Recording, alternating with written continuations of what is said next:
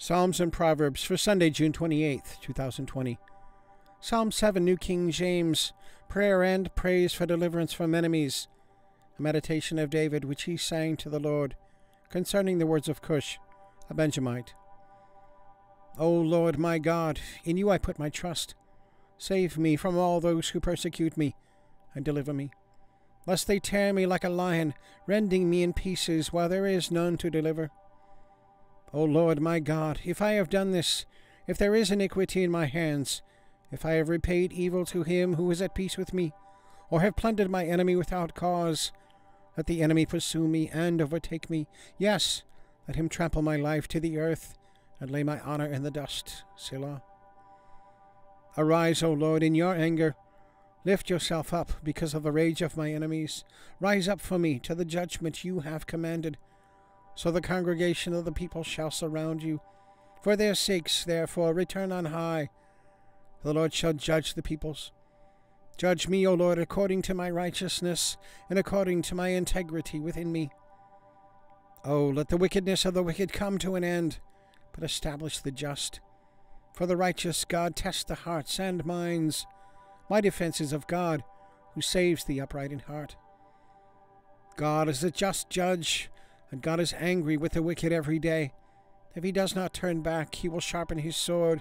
He bends his bow and makes it ready. He also prepares for himself instruments of death. He makes his arrows into fiery shafts. Behold, the wicked brings forth iniquity. Yes, he conceives trouble, and brings forth falsehood. He made a pit and dug it out.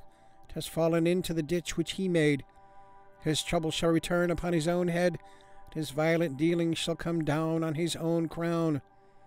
I will praise the Lord according to his righteousness, and will sing praise to the name of the Lord Most High.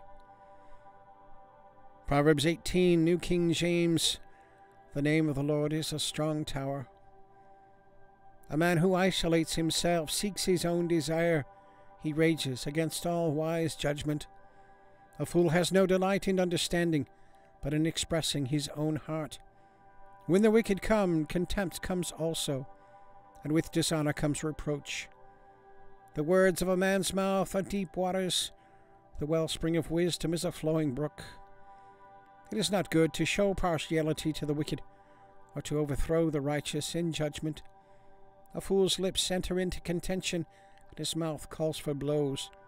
A fool's mouth is his destruction, and his lips are the snare of his soul.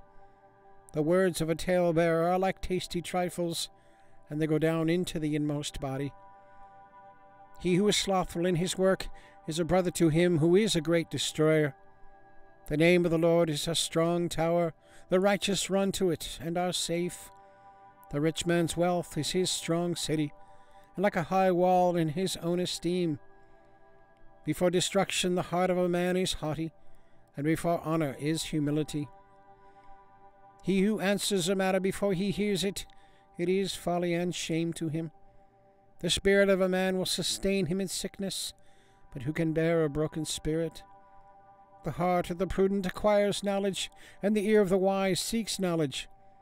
A man's gift makes room for him, and brings him before great men. The first one to plead his cause seems right, until his neighbor comes and examines him. Casting lots causes contentions to cease, and keeps the mighty apart. A brother offended is harder to win than a strong city, and contentions are like the bars of a castle. A man's stomach shall be satisfied from the fruit of his mouth. From the produce of his lips he shall be filled. Death and life are in the power of the tongue, and those who love it will eat its fruit. He who finds a wife finds a good thing, and obtains favor from the Lord. The poor man uses entreaties, but the rich answers roughly. A man who has friends must himself be friendly, and there is a friend who sticks closer than a brother. All right, and the links are there if you want to check that out. So give it a thumbs up and click subscribe. I'll leave a comment, question, prayer request. Love to hear from you. So have a good day. God bless. We'll see you tomorrow.